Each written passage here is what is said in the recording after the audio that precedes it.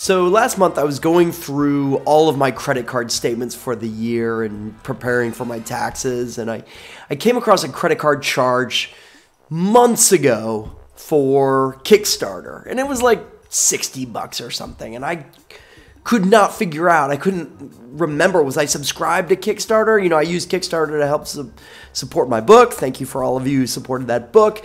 But I was like, what the heck why is Kickstarter charging me this money? And so I logged into Kickstarter for the first time in a long time, and I realized that last summer I had backed a Kickstarter company, and they charged me for it, and I hadn't seen it. And that was because I, totally lost track of it. There was an email that was sent to me that I didn't do, and the product was called Maker Uno, and so I, quickly wrote Maker Uno. I was like, oh shoot, I forgot to send you my address. Here it is. Send me what I supported. And they sent me like a dozen of these Maker Uno boards. Now, a Maker Uno is based on the Arduino platform. And if you know me, you know I love teaching students and working with the Arduino platform. This is a name brand Arduino, costs about $30. It's a great little device, but you can get generic versions of them a lot cheaper. But I was excited about this one because built into it are a bunch of LEDs that are tied to the different pins, as there's a button and there is a speaker, like a little buzzer that can play music. And these are all things that I have my students wire into using a breadboard. So why would you want one built into the Arduino itself? Well, it's a great way to just kind of test your code and if something goes wrong, there's a better chance that the problem is with the code and not with the wiring. So this is a really great tool. It's also great for beginners. So you can focus just on the code and you get a sense of how the code works immediately.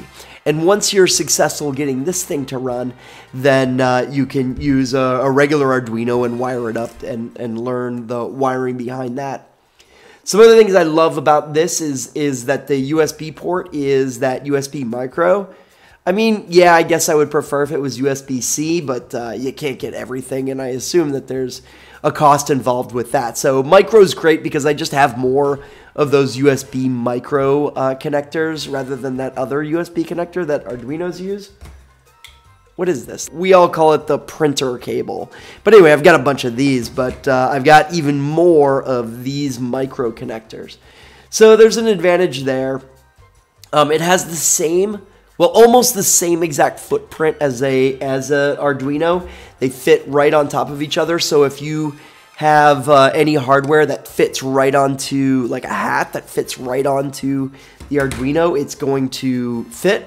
And the holes for the Maker Uno are the same, in the same location as the holes on your standard Arduino. It's a little wider, and is it also... Yeah, it's just a little wider and maybe not exactly the same footprint. Like a little wider and maybe shorter. Although it's pretty darn close. It doesn't have all of the features of an Arduino. Like you can't do a power in with that port, but you can still power in directly onto the GPIO pins. I went on Amazon and I saw that these are now available on Amazon for like a little over $10. So that's a great deal because you've got the Arduino and it works with, of course it works with the Arduino IDE, the software that you use to program an Arduino. But it's got all of these other lights and buttons and speakers attached to it. Okay, so let's see how it works. I'm just going to go with the basic Blink sketch. So I'm going to go to File, Blink. And here we've got high-low for, 1 second. So when I compile it and tools, and I need to make sure that I've got the, I just use the Arduino Uno board, even though it's the Maker Uno, the Uno board will just work. And then make sure you've got the correct USB port. On my Mac, you need to select this USB serial. Or any of the port that says USB on it. Yours might be a little different. Now I'm going to just compile the basic Blink code. It's done compiling. And let me bring this in here. And then I'm going to send this to the Arduino, the Maker Uno. And you can see that it's reading it, and it's waiting, and it says it's done uploading. So this is a Blink sketch that I've modified to alternate between pin number 12 and 13. And so you can see that 13 is high, 12 is low, and then it switches 13 low, 12 to high. Let's just make this a little more fun and make it a shorter interval. So I'm going to go from 1,000 milliseconds to 50 milliseconds, and then 50 milliseconds.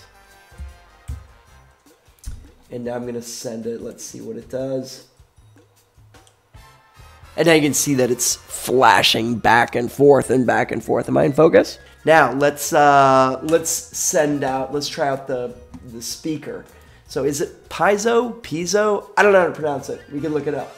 All right, so I'm going to examples. I'm going to go to digital and then tone melody. Verify. Send it, and I'm going to put this right up to the...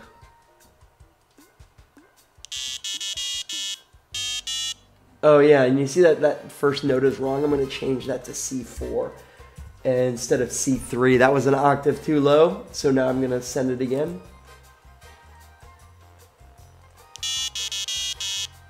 Hey, shaving a haircut, 2 bits.